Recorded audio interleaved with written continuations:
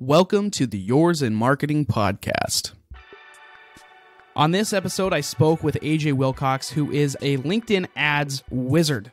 He's also a public speaker. He's a writer. Even though he doesn't like writing as much, he's also the founder of B2 Linked, which is a LinkedIn ads only agency. And it kind of helps you get your feet wet with ads and then scale it up. He's also an author at Lynda and came out with a course on LinkedIn about how to do LinkedIn ads. So he really is the authority on LinkedIn ads. I highly recommend listening to this episode. If you're a business owner, you've considered LinkedIn ads, maybe they haven't worked for you in the past, and you've considered if you even have done them right, this is going to give you a lot of insight on how to do it the right way. It's still going to be more expensive than traditional ads, but AJ gives a lot of great advice about how to lower the cost, how to make them higher quality, and how to make LinkedIn ads work for your business. Hey, it's Blake here. If this is the first time that you're joining us on the Yours in Marketing podcast, do me a favor. Please go wherever you get your podcast, doesn't matter where, and please review, rate, subscribe to the podcast right now, well, or after the episode, whichever works for you. We're really looking for your support so that we can build this and make it even more valuable for you. So please rate, review, and subscribe the Yours in Marketing podcast. I thank you from the bottom of my heart. I got AJ Wilcox with me here. He is a LinkedIn expert, and we're going to talk a lot about LinkedIn. We're also going to get into several other things, but AJ, go ahead and introduce yourself. Let us know kind of where you're at in your life right now, where you live, what you're doing, and let's say, what's your favorite ice cream? Ooh, I like it. Okay, thanks, Blake. I'll start out with my ice cream. I love anything related to cookie dough. So if it's mint chocolate chip cookie dough, count me in. If it's any other kind of cookie dough, we're good. So I run an ad agency that literally LinkedIn ads is the only thing we do. For the last 4.5 years, I've just gone super, super deep. And because we specialize, we were LinkedIn's very first agency certified partner, which is pretty cool. We get to also run many of LinkedIn's largest accounts worldwide. So I've gotten to spend a lot of money, which is fun. I live in the state of Utah with my wife and 4 kids. And yeah, I love B2B. So how hard is it to niche down so deep and ignore other opportunities? Like you can run ads across all other kind of PPC platforms, but how hard is it to niche down to only be doing LinkedIn? It was actually pretty tough because my background was SEO. So for the first 7 years of my career, I was an SEO guy who out of necessity branched into Google ads, who then kind of stumbled onto Facebook and LinkedIn and was like, ooh, there's something cool here. So it was very difficult to start turning those things down. But every time that I would deviate and say, oh yeah, we can try Facebook ads, we can try some other things, there was just enough friction that I went, ooh, we're not giving the client the best experience. We're not doing our best job. Let's just return back to exactly what we know we're the best in the world at. I imagine when you started doing LinkedIn ads that it looked a lot different than it does now. Because now you've got the lead gen forms, you've got even better targeting, you got all these different things. I'm sure that the platform, not just the UI, but just the functionality in general has changed. So what was it like when you got started? You know, it's funny. Originally, the platform was just utter garbage. It would crash every 10 minutes, especially with the amount of data that we were putting through it. So it was really hard to work with. But we had a really good ad rep internally who would do a lot of work for us and work with us. She was amazing. And then they actually ended up disbanding that whole team. So now if you're working with LinkedIn, they don't actually do any work. They're essentially a sales team. But they used to actually be really useful and helpful. So as the ad platform has gotten better and it has more and more bells and whistles, more and more people have seen the value. And so costs have risen. So even though back then it sucked to manage, there were really, really good efficiency to be had. So the moral of the story here is LinkedIn, you used to be helpful, now you're not. That's pretty much it. That's yeah. Right. Now you're getting more helpful, but or at least the platform's getting better, but you're more expensive. So Got it. Well, so where does it fall, LinkedIn, on the spectrum of ad platforms that are the easiest to advertise on? Like what platform has the highest friction, most difficult to run ads on? And where does LinkedIn fall in there? You know what? I actually think that Google Ads is probably the highest on level of friction. You know, I started out there and so spent a lot of time in the Google Ads platform. And now when I go back and look at it, I don't even recognize it. So it's just, it's crazy. I think especially the new UI, I think they're trying to simplify things, but there's a lot of friction for a new advertiser there. Facebook is definitely getting there. I call it the Frankenstein of ad platforms. They started out with something really good and then they just bolted on like new functionality to it. So it's a little bit tough to know what you're doing, but once you get in, it makes a lot of sense. LinkedIn is super simple. There are a few little gotchas here and there that you might not know going into LinkedIn ads that could hold you up. But as soon as you get the account set up and you start creating audiences, it's really simple. Like, ooh, here's an audience and let me stick an ad inside of that. Cool, we're done. Yeah. But before we get any deeper on LinkedIn ads, I want to talk about some of the more obscure platforms. Like, have you ever run ads on Twitter, on Reddit? Have you ever done those? Yeah. So Twitter is especially difficult. I remember hitting my head against the wall repeatedly with Twitter because I could not figure out how to create like a dark tweet, a tweet within their system. And so it probably took me 2 hours before I was like, I give up. And then I go and ask someone and they're like, oh, it's because you didn't get permission to create a tweet. You can only sponsor tweets on the timeline. So things like that are tough. I've played in Pinterest ads. Pinterest actually makes a little bit of sense. Quora's looking really good right now. I'm really excited about Quora ads. So yeah, it's just all of these ad platforms in various stages, but Google and Facebook have both set the bar for here's where functionality needs to be and where advertisers want it. So now everyone's playing catch up. So if there's a business owner out there that's like, I've tried Google, I've tried LinkedIn, I've tried Facebook, I want to try something different, you would recommend Quora above anything else? Yeah. So here's the cool part about Quora ads. They're still like 1 cent per click. Yeah. So if you're looking for efficiency, you can't get more efficient than that. Plus, there's a whole bunch of stuff you can do with it. You could send someone to a landing page. You could even ask a question and then answer it with a really complete answer and then send people to your answer to be like, ooh, thought leadership. Like, look how awesome I am. So really flexible at a cent a click. It's just hard to beat. Do you know the volume of Quora right now? Is it even comparable to something like Twitter? Yeah, I think it's probably comparable to Twitter. Maybe not in some industries, because I know Twitter does really well in media. But yeah, I think it's definitely worth a test. With Quora, I think it really comes down to like the subject that you're around. So if you're niched down to like a very specific, like let's say Salesforce CRM, there might be a limited amount of questions about that. But if you back up to like CRMs in general or B2B, all of a sudden there's probably a lot of volume. What's most interesting to me about Quora volume wise is they have something like 360 million users in the US right now, and LinkedIn has 610 million users worldwide. So by users, Quora is like half of LinkedIn, and it's still pretty new. Yeah, wow, that's actually really cool. I've never run Quora ads before, but I will definitely take a stab at that because I think that would be super cool. But I want to take a step back here before we get deeper there. I really like talking about people's careers and how that develops, because I think there are a lot of people, whether they're advanced in their career and decide they want to do something else, or they're just getting started. Like, they're the entrepreneurial type, then there's the structured career type. So where do you fall on that first and foremost? Do you prefer to have, like, obviously you have your own thing, so I'm guessing you're going to say entrepreneurial, but is there a part of you that actually mentally you feel better in that structured company setting? I always thought that I was going to be a company guy. My dad worked in the same bank pretty much for like 33 years straight. And I'm very financially conservative. I love the idea of just a steady paycheck, something you can bank on. And so I call myself an accidental entrepreneur. The only reason why I'm doing what I'm doing now is because I was fired from my last job and was like, ooh, okay, here's an opportunity. I guess there's no better time to try it out. I've always really liked startups, always loved like the startup energy, the entrepreneurship community, but never felt like I had the guts to actually go out and do anything about it. But having fallen into it, literally receiving this as kind of like an answer to prayers after I was laid off, you know? So now that I'm in it, I'm going, yes, this is amazing. Why didn't I see how cool it is to plan your own calendar and, you know, and be your own boss before? But anyway, it's, you don't know what's on the other side until you get there. Yeah, definitely. Well, let's talk about your beginning, because you went to BYU and you've been in marketing the whole time, right? Since the beginning, this has been kind of the path for you. Yeah, for some reason, I liked the idea of marketing. I'm a big car guy, and so I used to get car magazines and save all the BMW and Rolls-Royce ads. Really liked analyzing the copy. So when it came time to choose a major, I was like, well, I can always choose a different major later. I know I want to be in the business school, so let's try marketing. Mm-hmm. And then I just fell in love with it. It was awesome. And then after college, what was your first step into your career? Where'd you work? What did you do? And how did that progress on to where you are now?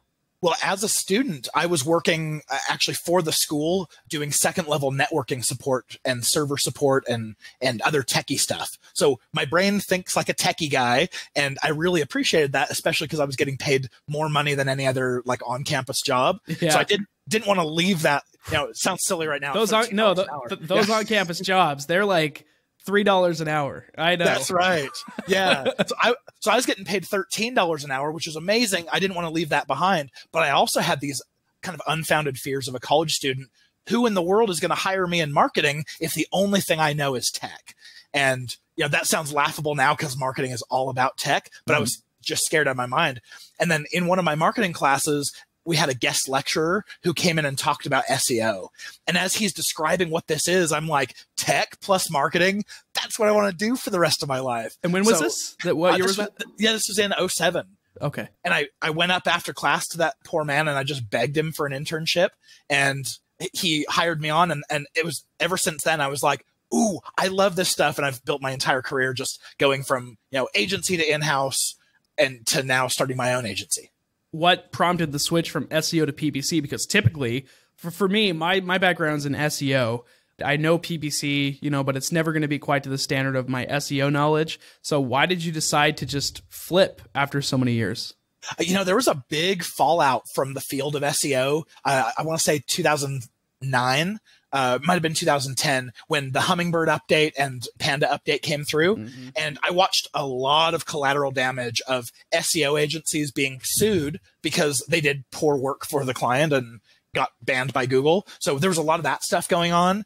I'd been doing SEO for about 7 years and I would pitch at conferences and stuff to speak. And everyone would just go, you're one of, 300 SEO guys. Like, good luck creating a personal brand for yourself. And as I went into a different company where I was managing all of like both organic and paid, I started having a ton of success on the paid side, especially with LinkedIn, but definitely on Google. And I just loved how I would flip a switch today and then my boss is praising me for the lead quality the next day.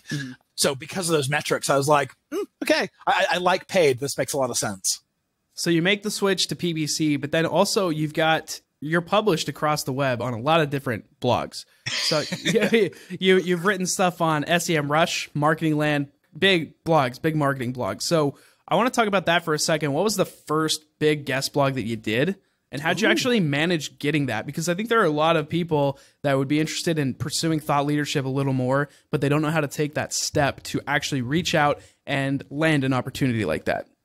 When I was very first new into creating content, I had this idea like you need a connection, you need something special, and it's a numbers game. Like, how many pieces of content do you have to create before one of the big blogs accepts it? And what it really comes down to is it's all about quality. If you've only ever written one blog post, but it's amazing, you can still get that picked up. So my very first post, as an SEO guy, I'm sure you understand like the value here. I was young in an agency. I read Moz.com. It was SEO Moz back then, but I read Moz.com every single day, like every single article. And it was just my dream to have a post up on there. And then I wrote a really well-researched piece that made it on the Moz community blog. They don't have that anymore, but it was like the first step into publishing on the main blog. And after that, I was like, ooh, I mean, all I had to do was just reach out and give them a really good idea. That means any blog in the world will probably take my stuff if it's good enough. And so I started focusing on quality over quantity. Well, what does a quality blog post look like? I think you have to answer a question that people didn't know that they had. Of course, it's a great thing to answer a question that everyone has right now and they're asking, but someone would always beat me to the punch. But my very first blog post I wrote was all about, or that got accepted by Moz. I'd written other stuff, but it was about the halo effect between if you're optimizing for one keyword, how the close variance of that also rose in rankings. And so I just pulled my own unique research. And because it was my own unique research, people appreciated it because they didn't have to do that work and they'd link to it and praise it. What does that do for your business, for your personal brand, when you guest post on sites like Moz, SEMrush? Like, is that a strategy that you think produces enough ROI for people to pursue compared to how much work you had to put in for it? I think for most people, yes. For me personally, I'm a really poor and slow writer. And so literally a blog post takes me like 12 hours to write. And that's research, that's, review, that's all that kind of stuff. But it just became so tedious for me that sometime last year I just said, okay, no more writing for me. If anyone asks for anything audio or video related, I'll do it in a second. Mm-hmm. But if it involves me writing, I better cut out. So I do think that there is a valid return on investment on writing, but it just was so hard for me to do. And my brain just kind of rejects that kind of work that I gave up. I think most people will relate to that because it seems like the industry in general is moving more toward video and audio. Podcasting is now, like, there was something from Seth Godin. He put out a blog post that said podcasting is the new, or guest podcasting is the new guest blogging. I don't know if you read that. And I'm like, that's so true, because you're still going to get the link. You're still going to get everything you want out of it, but you just have a regular conversation and it takes an hour as opposed to 12 hours, like you said. So I think that's a really low friction way to create content, or if you're doing videos, to create a transcription for SEO purposes. And it's basically still like a blog. So there are definitely workarounds, but writing a blog can be very difficult. Yeah. I've definitely been through that myself. Writing is not super easy. Oh, well, and to all those who are listening to this podcast right now, I'm sure you can appreciate this, but I just love the medium of podcasting so much, because if you were to put this exact same thing into a YouTube video, and maybe someone is watching this on YouTube, but you'd have to like put it up on a screen and pay attention to it. But podcasts, I just download and I go listen to them during my morning workout, and you've got my undivided attention while I'm, lifting weights or running on the track. And, what other medium can you get someone's attention for an hour straight and, not have any problems? I mean, and the other thing is podcasts, even small podcasts, still get like thousands of listens per episode. If you told me you had a room with 1,000 people in it who wanted to hear me, I'd fly myself across the freaking country, to go talk to that group. So I love podcasting. Yeah, no, that's true. If you think about it, you're scrolling through Twitter. If you put a post out on Twitter, it's going to take somebody 3 seconds to read that. And then it's done. You're no longer in their thought process at all. But a podcast, you're there for an hour. That's monumental compared to where you usually are with that. So let's get back into the LinkedIn advertising. This is your forte. This is what you do better than anybody else. So well, in fact, that they actually gave you your own course on LinkedIn advertising. So let's talk about that a little bit, because I buried the lead there a little. So how did that come about? How nerve-wracking was it to record a course for LinkedIn advertising? This one's been a long time running. Lynda.com, they've had a course on LinkedIn ads for a while, and I've always kind of had in the back of my mind, like, I should be the one to author that course. I want to do that. And so I was kind of waiting for the old course to get out of date so that they'd invite someone else. So I was networking in, and I knew the people who were planning content over there, and we were getting pretty close. And then LinkedIn bought Lynda, and then I was like, oh, great. Like, LinkedIn's going to come in. They're going to be like, no one knows our own ad platform better than us. How about we create our own training? And of course, trainings coming from the platform itself are never good. Like, they drink way too much of their Kool-Aid. It just doesn't come across as being good advice. It just turns into a sales pitch. So it took them a couple years before they realized, like, oh yeah, we really should have a third party talking about this. And then we restarted discussions, and it went off great after that. How long did it take you to film all that? Oh, it was 1 week in Santa Barbara. I think if I had to do it again, it would probably only take 2 days. But like, first day, we recorded a bunch of stuff, and then the audio files got just erased. So I had to come in the next day and do it all. And then my shirt was the wrong color, and it was creating this like mosaic pattern on the camera. Yeah. And so we went shopping on day 2 to like go get me a different shirt. So, but anyway, days 3, 4, and 5 went great, and I even had time to go hit the beach. So can't complain. Did you have to write that script yourself, or did somebody help you? And how long is the script? Like, if it were a blog post, how many words are we talking? I mean, I could pull it up. There's an intro and an outro to every section, and I think there's something like 30 sections. So there's that much written, and then I really just riffed in the middle, because I do a lot of public speaking and teaching about LinkedIn. So this is the stuff that I talk about all the time. So it didn't take me many shots of just riffing on the content in between. So none of that stuff's written out, but intros and outros took me a while. Do you ever find yourself talking in your sleep about LinkedIn ads? I don't catch myself doing it, but I do notice that like I come up with some really good thoughts and ideas around LinkedIn, and I go, wait, you should be trying to go to sleep. Why are you thinking about LinkedIn? So this is the kinds of stuff I keep coming up with stuff while I'm trying to go to sleep. It's probably not healthy, but I dig it. You're a madman. Well, how have you been liking the new lead gen forms? Because those came out, what, a couple months ago, I guess? So lead gen forms are something I've kicked against for a long time. Here's what I don't like about them.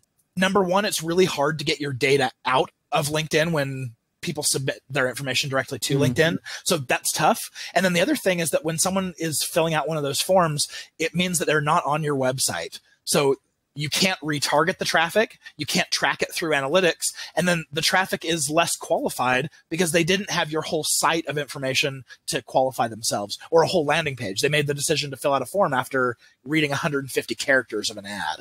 So for a long time, I've just said, I don't like them. I try not to use them. But over time, we've tested it into them with our clients, and about half of our clients use them exclusively. And the reason why is because they have like a 10 to a 50% higher conversion rate on average. If I told you, spend the same amount of money, but I'm going to get you 10 to 50% more leads, chances are you're going to be like, let's try it. That sounds pretty good. But ultimately, you're more of a traditionalist with the LinkedIn ads. You like doing it the traditional way. Yes, I really like traditional, and especially because when LinkedIn came out with sponsored content that was like their newsfeed version of the ad, a whole bunch of people started adopting that ad format, and they pulled their dollars away from text ads, and my costs went down on text ads, and my efficiency went up. So I'm like, oh yeah, everyone, please go chase video, go chase carousel ads, go chase the new shiny object, and I'm just going to keep making the old stuff successful. That's something that gets overlooked. That's a strategy you don't hear very often. Everybody's like, for example, IGTV comes out, and then everybody on Instagram's like, all right, get onto IGTV. Nobody's on there yet, so let's take advantage of that. Meanwhile, there's some person that's going to really hammer home Instagram stories or something else that already exists, and they're going to keep crushing it because people move their attention elsewhere. But I've actually never heard anybody give the advice of just like, hey, just keep with the traditional stuff. Don't go after the opportunity. Stay with the old opportunity. And I think that there's definitely a place for that. But I think I may be wrong about this. Maybe you've had different experiences, but a lot of people are going to look at LinkedIn ads that don't really know anything about them, and they're going to get super scared. Oh, yeah. They're going to say, like, I have no clue what on earth I'm doing. Because Facebook ads are pretty easy. I mean, now it gets, like you said, there's more and more functionality, so it gets a little bloated, but pretty easy. And then you get used to Google ads, and after a while it's okay. But with LinkedIn, if you've never tried it, you get intimidated. So for a B2B leader in that situation, just getting their feet wet in LinkedIn ads, what would be your first piece of advice? Well, I've got a good one for you. Early on in our company, I was talking to a lot of people who couldn't afford to work with us, but they still wanted to run LinkedIn ads. So I came up with this offer, and it's the free checklist. It's the same 8-point checklist that we use to onboard new clients here at B2 Linked. And I just gave it out to everyone else for free. So if anyone who's listening wants it, go to b2linked.com/checklist. And if you don't tick that box that says, I want AJ to contact me, you'll never hear from us ever again. It's just pure value. And live by that checklist, get everything set up the right way, and then it should make your life a lot easier. The other recommendation I'd have for you is LinkedIn will tell you with your bids to bid really high. They'll even go as far to tell you as like, hey, other advertisers that look like you are bidding between $12 and $20 per click. And you just say, screw you, LinkedIn. Like, I'm not going to pay that much. And you just bid low to start out with. You can never go wrong by starting bidding low, because if you don't get traffic, you can always just incrementally raise your bid until you get what you need. Well, the perception out there is that LinkedIn ads to this day are still a lot more expensive than any other ads, but I'm not so sure. Maybe your expertise, you can speak to this. I'm not so sure that Google ads at this point are not every bit as expensive as LinkedIn ads. Yeah, it's a good question. So Google on average is like, if you average every click across their entire Google Ads platform, they say that they average somewhere around $1.20 per click. But of course, if you're in B2B, you're probably paying $20, $30, $40 a click. Yes. So, and those are probably the clicks that are competing on, with LinkedIn traffic.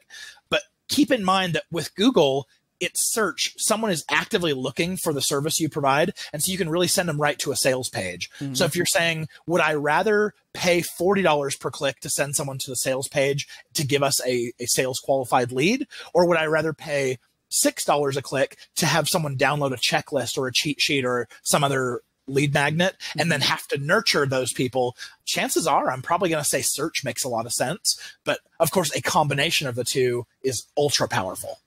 Is there any way that B2C companies can hack their way to success on LinkedIn? Yeah, there are actually 3 types of B2C companies that do a really good job on LinkedIn ads right now. Number one, it's anyone who's recruiting. So recruiting is technically B2C. If you are in higher ed, something like an MBA program, recruiting students, that works really well. And then also financial services. I know like Amex is a big advertiser on LinkedIn just because they're going to take 4% of all of your purchases that you ever make on the card. So there's a big enough lifetime value to make up for those, $6 clicks. But in terms of somebody that's actually selling a physical product, there's probably not a whole ton that's going to make sense there. No, it's hard because no one is ready on a first touch on LinkedIn to open up their wallet. So you need some kind of intermediate conversion to occur. And if you're going to pay for 2, 3, 4 LinkedIn clicks, you eat away at product margin pretty quick. I will say though, like we've worked with medical device companies where they sell an MRI machine and it's like a $30,000 purchase or a $500,000 purchase. And that can work great. It's just, you got to have a big enough deal size on the back end to make up for your initial high CPCs. Mm. Do you personally create content on LinkedIn pretty often? Even if it's just messages, text posts?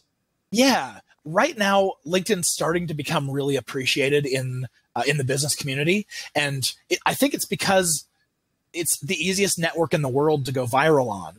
So what I want everyone here to do is take a look at how many people you're connected to on LinkedIn. So you click to your profile and just see that number. It might be 200 people. It might be 5,000. But whatever that number is, go and write a post on LinkedIn, just a simple status update, and go back a couple days later and just see how many people have seen that post. And what I'm used to is usually between about 2 to 3 times more people see my posts than I'm actually connected to. So what that tells me is I reached a whole bunch of like 2/3 of people that don't already know me. And that's exposure that I get to them that's viral and it's free.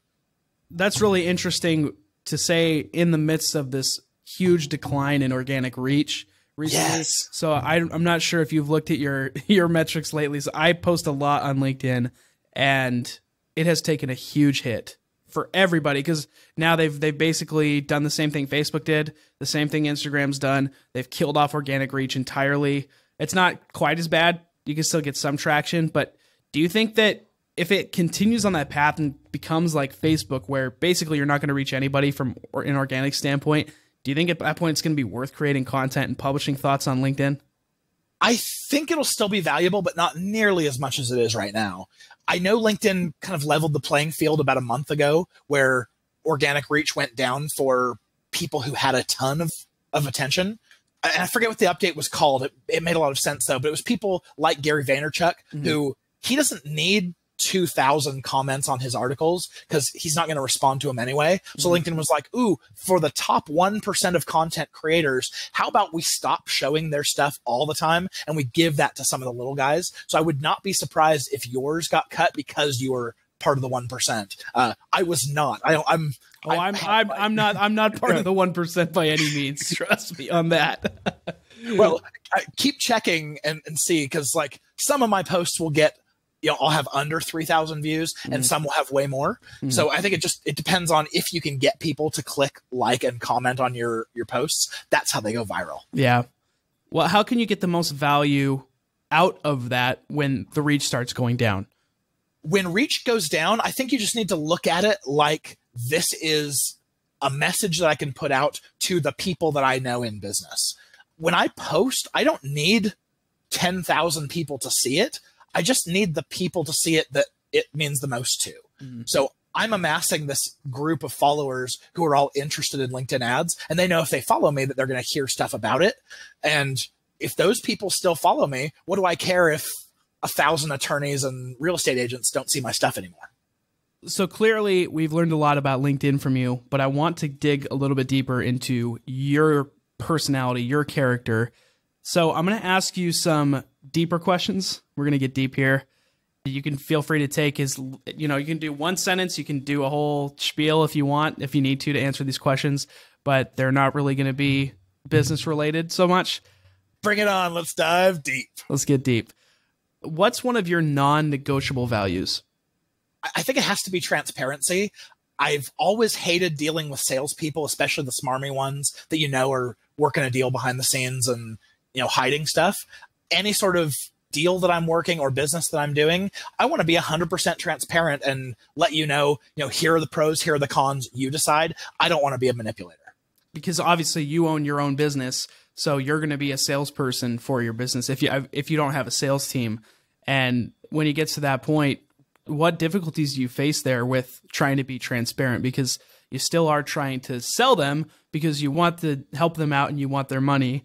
But at the same time, if transparency is your main goal there, how does that look sometimes? Well, it was really hard in the first 6 months of launching the business because I didn't know if I was going to be able to support the family. Like, we weren't making enough money. But at the same time, like, I just understood that anytime I'm going for the sale, I look desperate and it turned people off. I kind of trained myself early on to say, look, just provide value. You're not a strong sales guy. You're not a strong closer. So just provide value until someone says, okay, how much do I have to pay to get you to do this for me? If you get to the point where you have enough business, everything's good, I think it's really easy to turn down business because you can say, of course, I can close this person right now and probably get $2,000 or $3,000 from them. But I'm going to have a really hard conversation in 3 months when they come back and say, my product is not a good fit for LinkedIn. You knew this. Why did you let me spend all that money? So I'd much rather have a hard conversation at the beginning than a devastating conversation at the end that leads to my reputation being dragged through the mud, Yeah. If you could go back, let's say 5 years in the past, and you could give yourself one piece of advice and then you would vanish, what would it be? Oh, man. Something like invest in Google. Wouldn't that be great? Bitcoin would have been another good one. Bitcoin.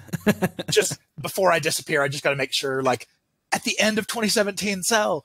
I don't know. I think I've done a lot of stuff in my life right, and it took me a long time to get to where it was right. So maybe I could tell myself, like, hey, here's what you should be doing. Like, avoid the waste of time that you might hit. But I'm actually really happy with the path that I went through to get to where I am, because they were all life lessons that I learned. So I might just tell myself, like, be open to the concept of starting your own business at some point, because you'll get to. What's the hardest thing that you've ever gone through in your career? I definitely have to say getting fired from my last job, because when it happened, it was totally unexpected. I had 3 kids at home with one on the way. And as a provider, it's really difficult to go back to my family and say, hey, I don't think I can provide for you right now. I just lost my job. So that was really, really tough to go through. And it doesn't matter for what reason you get laid off. It's always a massive slap to the face. As a provider, it'll make you feel like you're not a good parent, good husband, good father. But even if you're not in that, even if you're like, oh, I only got laid off because the company wasn't solvent, and even still, it hurts. Just, yeah, got to get over that. Yeah. Well, how long did it take you to recover? And what was the key motivator that got you back up on your feet? I'm pretty quick to move ahead. Like, if I know what it is I want to do, I'm cool waking up in the morning and just saying, cool, full speed ahead. But after it happened, the next 2 mornings, I went hiking by myself in the mountains of Utah here. I went and just got lost. There was one day that I walked hiked 21 miles, just got lost over in a canyon somewhere, just so I could have thoughts to myself and think. That helped me a lot. Being in nature is really useful. Having good friends around, people that you could bounce ideas off of. One of the first things I did was just reached out to a bunch of good friends and said, hey, can I take you to lunch and, just fill you in on what's going on? And, a whole bunch of those turned into referral partners for me who were like, ooh, I've got a good account for you. Let me make an introduction here. And yeah, I think that's how I got out. If it were deep depression, it probably would have been a lot harder. Yeah, for sure. How long ago was it that you lost your job? It was about 4.5 years ago. Let's say 4 years ago, did you think that you were going to be doing a training on LinkedIn on how to do LinkedIn ads? No, I did not think so. I had this goal. Like, do you know who John Loomer is? Yeah. Mm-hmm. Okay, so John Loomer, he, early on put his stake in the sand around Facebook ads, and he was the guy that you'd go to for trainings and knowledge. And so early on, I mean, John Loomer has no idea who I am, but early on I was like, ooh, I want to be the John Loomer, but for LinkedIn. And actually, even before that, I had the concept of, there are several ad platforms out there who have evangelists. Their whole goal is just simply let people know that the platform exists. So I actually kind of petitioned LinkedIn, like, make me your ads evangelist. And it didn't get very far. I got shot down by some VP somewhere who would not return my emails. But I had a good idea of where I wanted to go, but certainly didn't know for sure if I'd even be, if it was a large enough niche to even support my family, if I was going to be, taking a job somewhere a year later. Mm. What's the worst advice that you could give to an entrepreneur or business leader? Worst advice? I think the worst advice would be like, hey man, just go chase it. Like, quit your job and go chase what you're passionate about. That might work for some people, but man, there's a lot of risk in anything. I would much rather, I obviously didn't have the chance because my world kind of crumbled underneath me and I needed to land. But if I had my choice, I would have built this up on the side and then transitioned to it when I absolutely needed, more time to fuel it. So build something on the side. Don't take someone's advice when they're like, yeah, go do your passion. You'll make money eventually. I don't know if you will. Yeah. So owning your own business, you're in charge of basically onboarding the clients and deciding who you hire, who you fire, who you bring on, who you don't bring on. So what separates a great client from a mediocre client? With LinkedIn ads specifically, the best clients are the ones who have a really strong offer. So if you've got something like, a free ebook or a guide or a checklist that everyone wants, you could have misspellings in your ads. You could do everything wrong, but still have a really good cost per conversion. And then if your sales team is decent enough at, picking up those contacts and nurturing them into conversations and then nurturing them to sales, when performance is good, everyone's happy. I think the best kind of client is a happy client, and the happy client is the one who's getting performance. And that comes from having good content and a good sales follow-up. So I think that's the best. And obviously it really helps if they have large budgets, because you can spend and test a lot and, find those pockets of success and chase after them really hard. If you're spending $10 a day, you might not notice where the success was and you might not chase it as fast. All right. I'm going to ask you some rapid fire questions, but first I have one final deep question and then we'll get into some rapid fire. So the final deep question here for you, I would like you to rate your own performance right now on a scale of 1 to 10, but you can't say 7. Ooh, I like it. I'm going to go for a 5 on this one.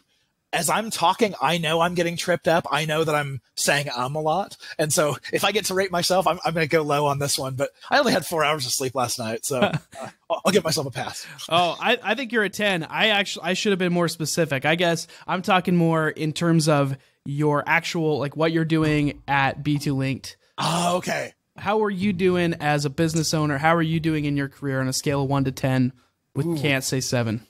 I'll probably say 5 again, at least right now, because the last 6 weeks of my life have just been nonstop travel from speaking engagement to speaking engagement. And so for the last 6 weeks, I haven't been able to do client calls. I've had to relinquish that to my team. I haven't been able to take sales calls, so we're not onboarding as much right now. So yeah, if I were my boss, I'd be like 5. But I hope I'm back up to 10 here in the next few weeks as I get caught up. Yeah. So, the public speaking circuit, that's got to take a lot out of you for sure. Where have you been going? Like what are all the destinations? I spoke at Social Media Marketing World at the beginning of the year, and that's just a massive conference. I think there are 6,000 people who attend, and it's the who's who of social media. I just got back from Hero Conference here a couple weeks ago, and that's the who's who of paid ads, especially dealing with Google, but also the other platforms. So I really love that one. There's Content Marketing Conference that's all about content creation and comedy, like how to get people interested in your content because it keeps their attention. That's just incredibly valuable. So all of these different conferences, I'd love to just hop on stage, speak, and then go back to what I'm doing.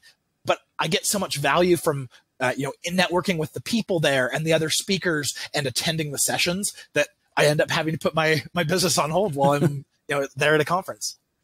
All right, let's move on to the rapid fire round. I've got some hard hitting questions here. We're going to go hot potato as fast as you possibly can. Okay. All right. Cat person, dog person? Dog. Oh, what kind of dog? I love Pomeranians, but we never got one because my wife was like, yeah, you're a big dude and you'd look real silly with a tiny little floofy dog. But I love Pommies.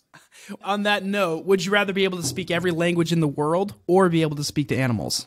Ooh, language in the world. I do like people a lot. You already speak Russian, right? So yes. What other language would you want to learn if you could learn one more? I went to Italy around this time last year and really liked Italian. Wouldn't be very useful. Sorry, I know this is supposed to be rapid fire, but it wouldn't be very useful because there's like one country that you can speak it. But I studied Spanish in high school, and Italian was just like a really pretty version. I liked it. I agree. It's prettier than Spanish. I agree.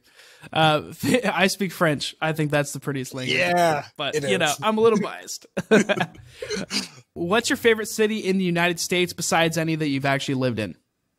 I really like Scottsdale, Arizona. I grew up in Mesa, Arizona, so Scottsdale was a little bit of a drive, but my dad and I'm a big car guy, and my dad and I would go on Saturday mornings and just park on the side of the road and watch Ferraris and Lamborghinis drive by. Mm-hmm. So a little bit nostalgic, but just loved that city for that. I promise you are the only person on this podcast that's ever going to say Scottsdale, Arizona is your favorite city. That sounds about right. Okay, would you rather have invisibility or super strength? Super strength. Invisibility would get you in trouble.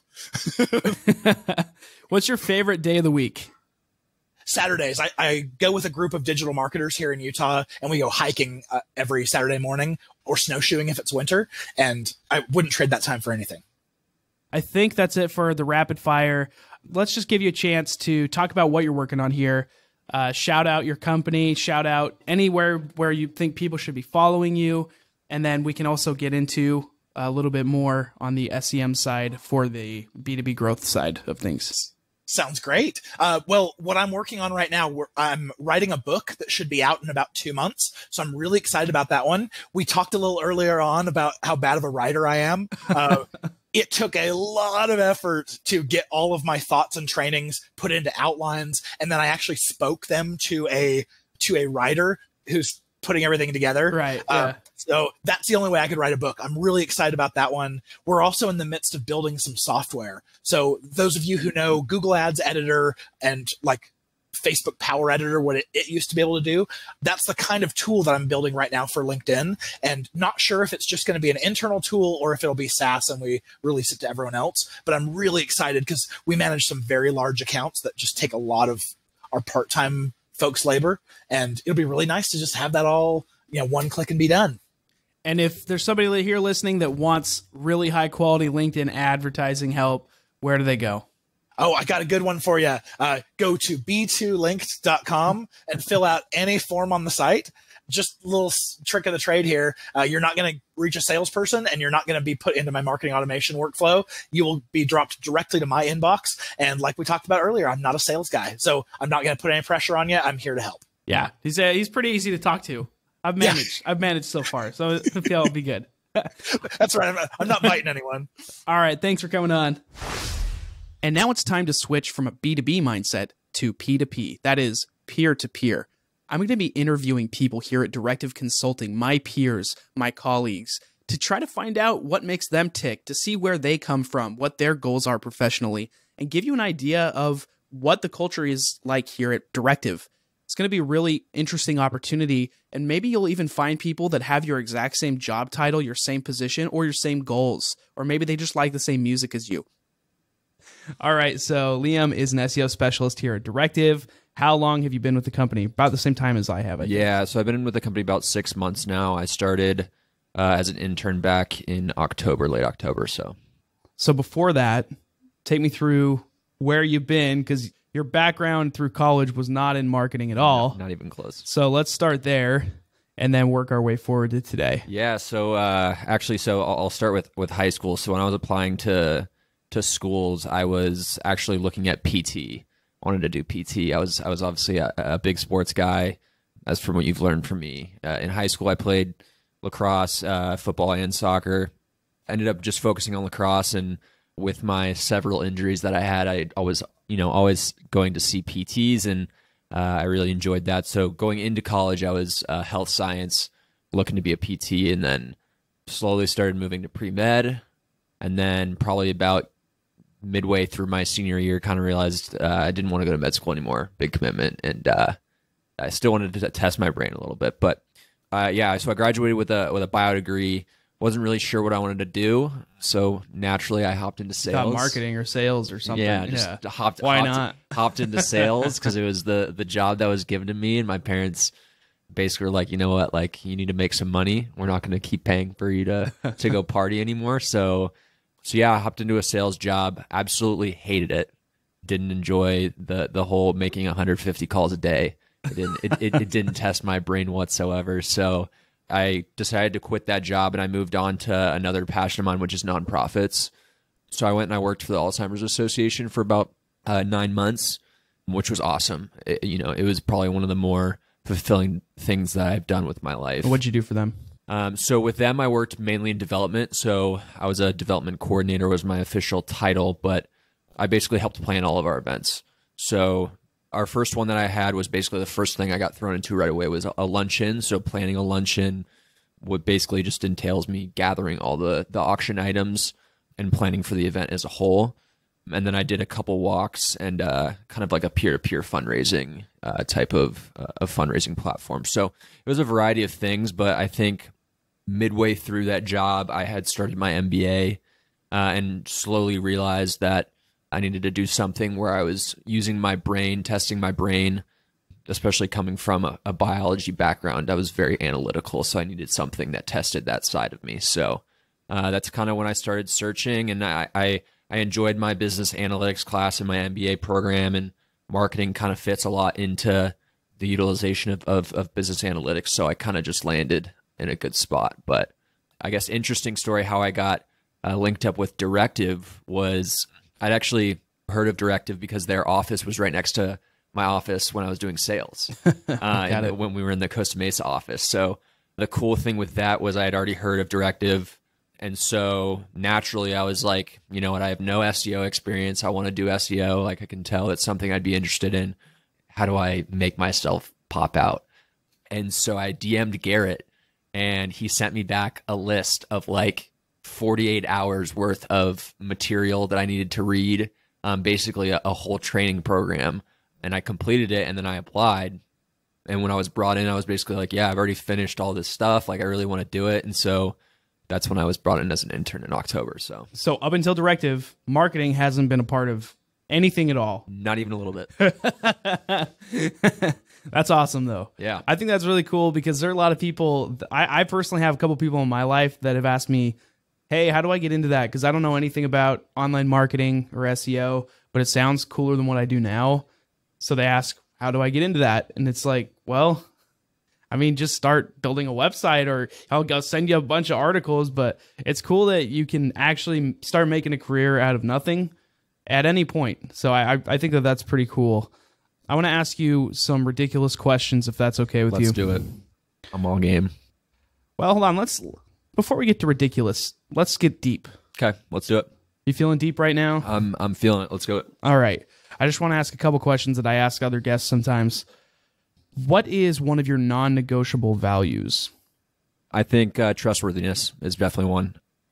I don't think I've ever necessarily been on the bad side of having an untrustworthy friend, but I've just seen a lot of situations through friendships and through relationships where trustworthiness has basically broken apart, whether it be a relationship or a friendship or even like a trustworthiness with your coach or with your teacher or anything like that. I think that's a huge value that I don't ever want to see go away because I think it's something that can help build business. It's something that can help build relationships and friendships. And so I hold that pretty near and dear to my heart. I'd say that's probably number one. Have you ever been in a situation where you totally screwed up and you knew you screwed up and you were going to be held accountable and then that value was put to the test? In terms of me like lying about my what I did. Yeah. I'm sure everyone's been in that situation at some point in their life. Yeah. I mean, whether it be like when I was a kid and I did something that my parents didn't want me to do, I'm sure there was a point where I lied to them and then felt the wrath of my mom and dad basically being like, you know what, like if you're going to do this your whole life, like it's definitely going to negatively affect you. I can't really think of one as of recent. You know, I grew up with a Navy father, so I think that was embedded into my brain. I'm going to ask you another deep question, then we'll get into some ridiculous ones. Cool. What's the worst advice that you could give somebody that is kind of in your position right now? So somebody that's switching into a new career or you know, you're building something new as opposed to what you studied or did in the past. What's the worst advice you could give to somebody in that situation?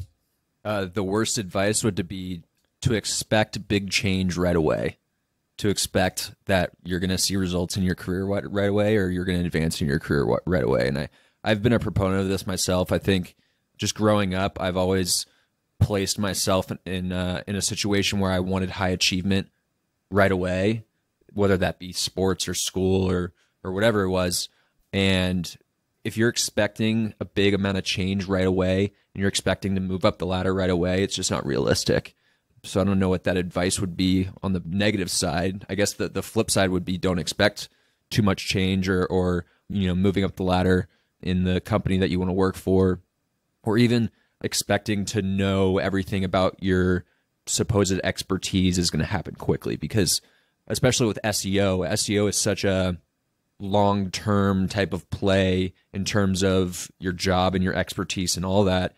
I mean, that's literally what SEO is. And so expecting to know everything and within the first few months of you doing the job is just unrealistic, because there's people that I've talked to in the industry, and I'm sure you have too, who are learning new things about the industry every day. I mean, Google freaking changes their algorithm every 2 seconds. So I would say that's probably the one thing, that the expectation shouldn't be there for quick development.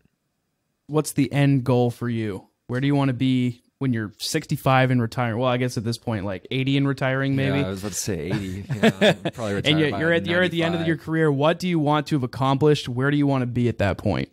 Yeah, you know, I think I'm one of those people who are probably not going to end working until I'm a lot older. I think it's kind of something that I've always been about, is I need something to keep me going every single day. I need to be doing work.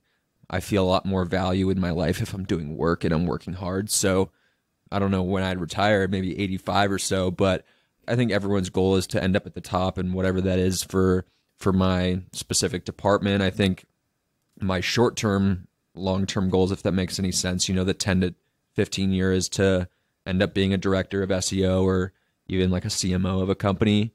I think short-term, obviously, I'd like to end up being a leader at Directive. Long-term, hopefully, more of like a CMO type of position. A director of digital strategy would be cool as well.